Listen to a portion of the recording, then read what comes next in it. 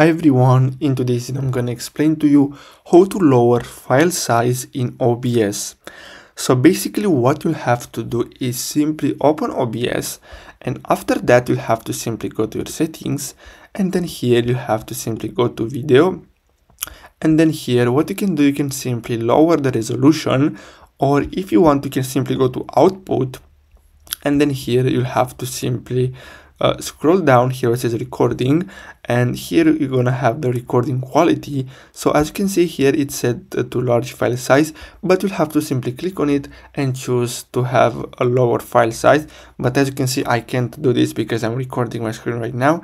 So this is a way that you can simply lower file size in OBS, and basically that's the easiest one.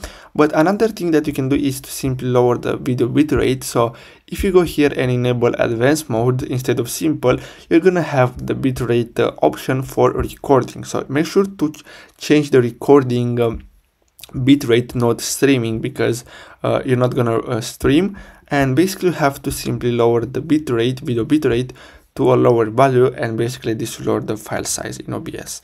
So I really hope you found this video helpful. Don't forget to like and subscribe, and I'll see you in the next video.